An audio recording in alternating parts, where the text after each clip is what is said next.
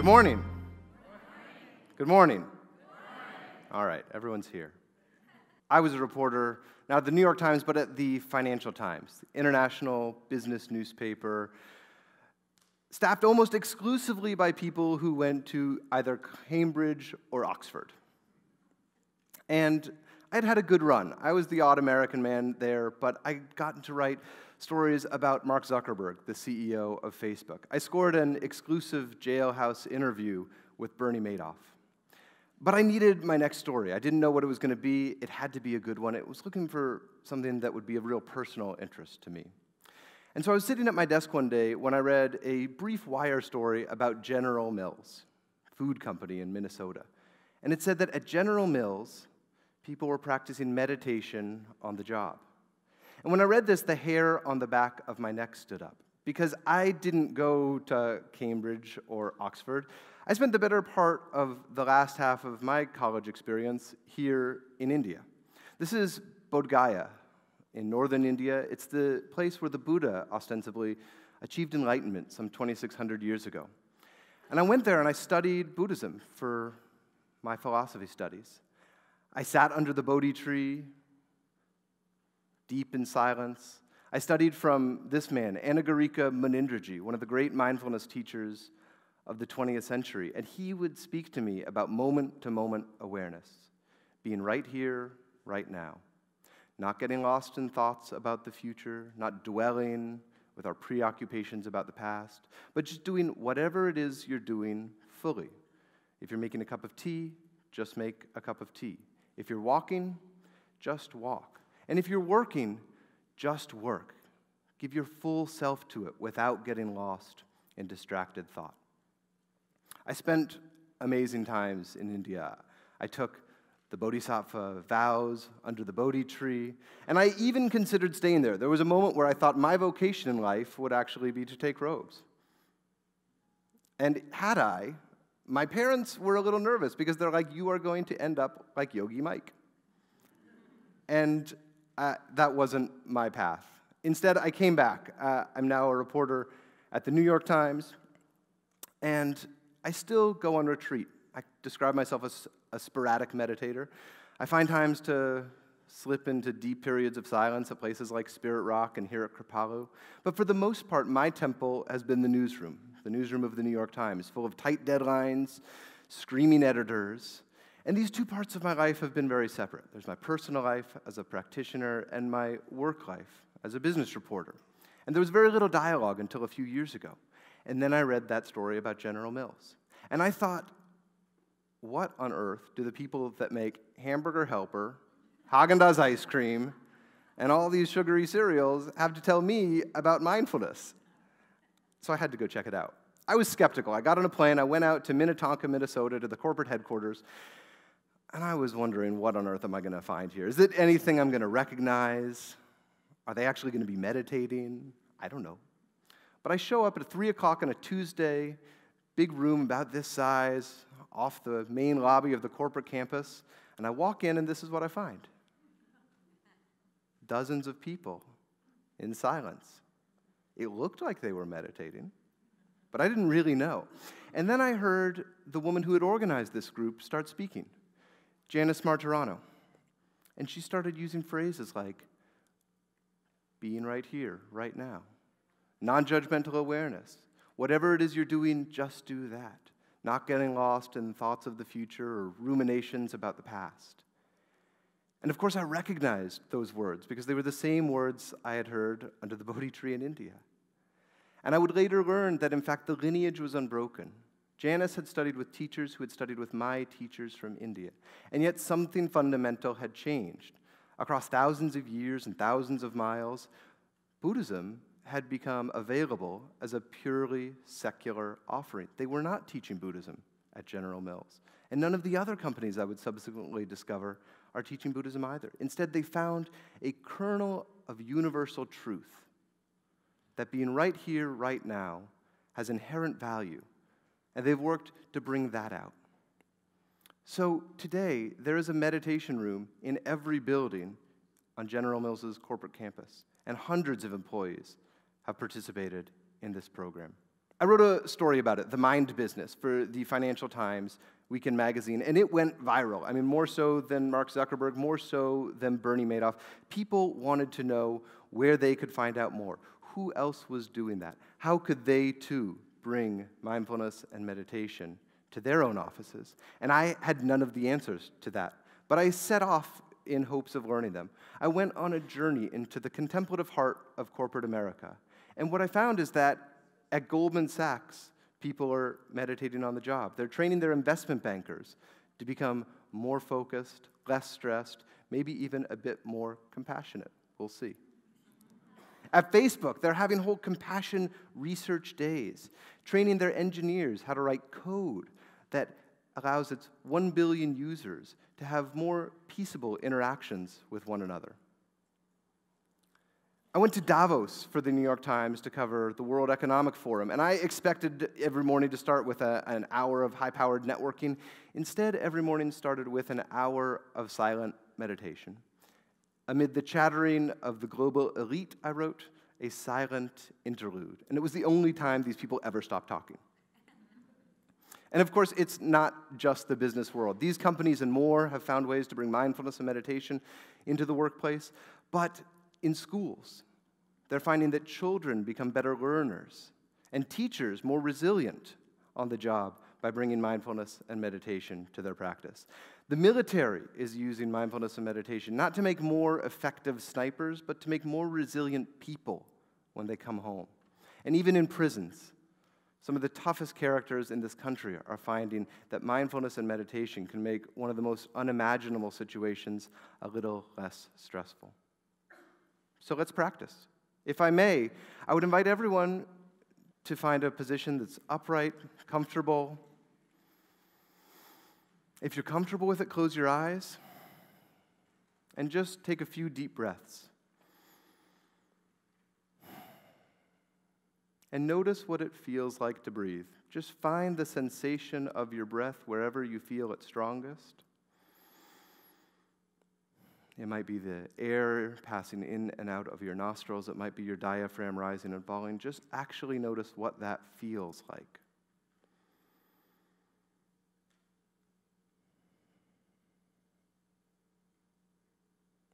And now you may be lost in thought already. That's perfectly fine. Just notice that, thinking, and bring your attention back to the breath. When you're ready, open your eyes. No one's ready. Everyone's eyes are still closed. They're like, stay there. That's the briefest taste of the actual practice of mindfulness meditation. And when you actually think about what we just did, we actually stopped for a moment. We broke that velocity of the day. Took a moment just to be right here, right now. How rare is that? I mean, whether it is how we are at home, let alone at work, it's so rare to actually pause. And yet, companies around the country are making space for this. Why? One reason is that mindfulness has been shown to be a powerful antidote to stress. And we're all stressed. Maybe not the brothers in the front row and sisters, but indeed most of us with our day jobs are truly stressed. I don't care if you're the CEO, a line worker, or a middle manager, work is difficult. There's a reason they call it work. The World Health Organization estimates that stress costs businesses $300 billion per year in lost productivity. So just imagine what would happen if people were a little less stressed on the job. Well, lots of companies have been exploring that path. Green Mountain Coffee Roasters up in Waterbury, Vermont.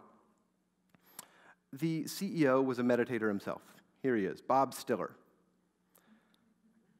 Now, when I tell you what he did before he ran Green Mountain, you won't be so surprised that he brought meditation to the job. See, before he was the CEO of Green Mountain Coffee Roasters, he founded a little company called Easy Wider Rolling Papers. So fine, all right, so he meditates. But he brought meditation to his C-suite employees because he knew it made him a better employer. He thought maybe it'll help those who I work very closely with be a little more resilient too. Everyone enjoyed it. After a year or so, he had a critical insight. He said, if this is working so well for us, why not bring it to the rest of my organization? Of course, Green Mountain Coffee has thousands of employees who roast coffee beans, pack boxes, drive trucks. It worked well for the white-collar workers. What about for the blue-collar workers as well? Don't they deserve mindfulness too? Well, of course they do. And so they developed a mindful stretching program, deployed it to Green Mountain's thousands of workers around the country. At first, they were a little apprehensive. Like, these are, some tough characters. Why do we want to be meditating and doing yoga in the first thing in the morning? Then they found out, oh my gosh, it feels good. We're looser throughout the day. And after the first full year that Green Mountain rolled this program out, workplace injuries at the factories went down precipitously. That's stress. Stress, we know, of course, is correlated with health. If we're super stressed, our immune systems suffer. And a company in Madison, Wisconsin, discovered this firsthand. Promega, medical device maker, they had some progressive leaders in the health and wellness team, and they said, we realize this correlation. We know that if our employees can be less stressed, perhaps they'll be healthier as well. Let's find out. We are a medical company after all. So they rolled out an 8 to 10 week mindfulness intervention, and they measured both the employees who were learning how to meditate and also employees who weren't.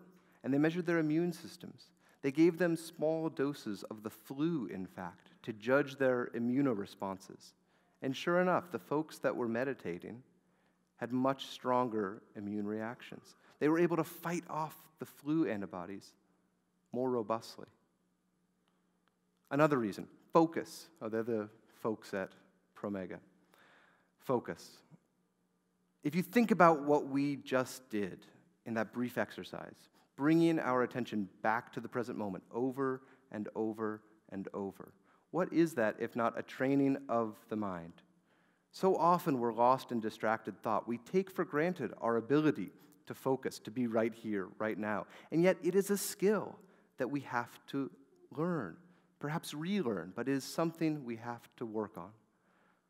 That's why in the locker rooms of teams like the Seattle Seahawks, the Boston Red Sox as well, and even the Golden State Warriors, they're talking about mindfulness. They're talking about being in the present moment, not getting hung up on a missed shot, not getting ahead of yourself and wondering what it might be like at the end of the game, but just staying in the moment.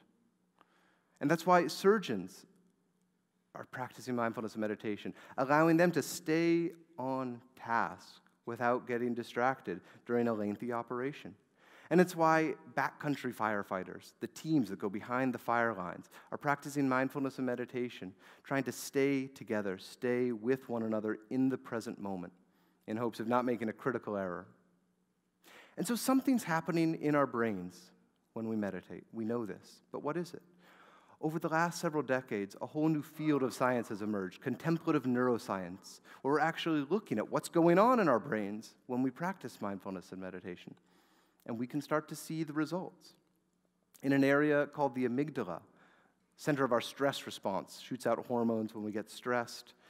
It's actually less reactive in the minds of meditators.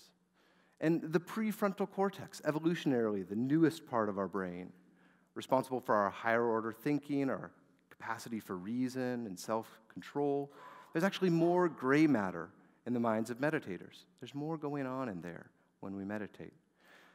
Over the course of my research, I got my own brain scanned here at Yale University, and this is what they found. It doesn't matter how long you meditate, the chatter never really ends. It's not all lotus flowers out there. I saw some dubious offerings on my travels. At some companies, they're just playing Native American flute music to a room full of employees and calling it a day. Now, I love Native American flute music as much as the next guy, but it's not mindfulness.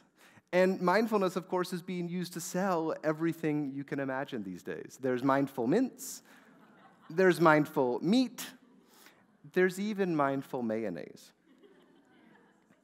And yet, I am convinced that by and large, the companies that are bringing mindfulness and meditation into the office are doing so with really sincere intentions. And I always think back to what I saw at Aetna, big health insurer down at Hartford, Connecticut. The CEO is a guy named Mark Bertolini. He was a serious, hard-charging corporate type, but about 5, 6, 7 years ago, he had a really tragic skiing accident, almost died. Nerves in his arm were separated from his spinal cord. They administered last rites at the hospital. They thought he was going to die. Several operations later, he emerged. He was intact, but in a lot of pain. For a year, he tried conventional therapies, OxyContin, Vicodin, fentanyl, doping himself up, and he was in a cloud. He couldn't get back to work. He said enough, and he started pursuing alternative therapies. He tried cranial sacral therapy. It helped some. He tried yoga. That helped a bit more. And then he began practicing mindfulness and meditation. And the pain didn't go away. Mindfulness is no panacea. But he was able to manage his suffering more effectively. He was able to not let his physical suffering define him. And he got back to work. He took over Aetna right around the time of the financial crisis, and you would expect a corporate leader then to trim the sails, to just charge, try to keep results in line. Instead, he said, wait a sec, we're a healthcare company. I just had a powerful health experience. Let's see what happens when we bring mindfulness and meditation to our own employees. He went to his chief medical officer, a guy named Lonnie Reisman, serious medical type, and he said, Lonnie, I want to do mindfulness and meditation to our employees. And Lonnie said, ha, no way. Mark appealed to the clinician in him. He said, let's measure it. Let's measure heart rate variability. Let's measure cortisol levels, common indicators of stress in the human body. And let's see what happens, 8 to 10 weeks. Lonnie said, fine, you have your study. They worked with Duke University. And after the intervention was over, no surprise, the employees loved it. They're like, it was great to take an hour out of my day and not have my boss breathing down my neck. But the results spoke volumes as well. Heart rate variability was down. Cortisol levels were down. These people were actually physically less stressed. And we know that stress is terrible for productivity. We know it's terrible for health. So perhaps Aetna was going to see some benefit. Fast forward a year. They've rolled out the program because employees seem to like it. And Mark Bertolini is going over the financials of Aetna with his chief financial officer at the end of the year. Thousands of people across the country were doing it now. And what did they notice? Healthcare costs on a per-employee basis had come down 9%. That's $7 million. And the only thing meaningful that they had done differently that year was offer mindfulness and yoga and meditation training to a large chunk of their employees. So I asked Mark, is that it? Is it that simple? Can we just offer mindfulness and we'll save money? He said, it's too early to draw that distinction. But if I believe my employees were less stressed, healthier, more productive, then absolutely, Aetna is getting real benefit, perhaps even financial benefit. Mark had one more trick up his sleeve. He devoted these programs to his employees.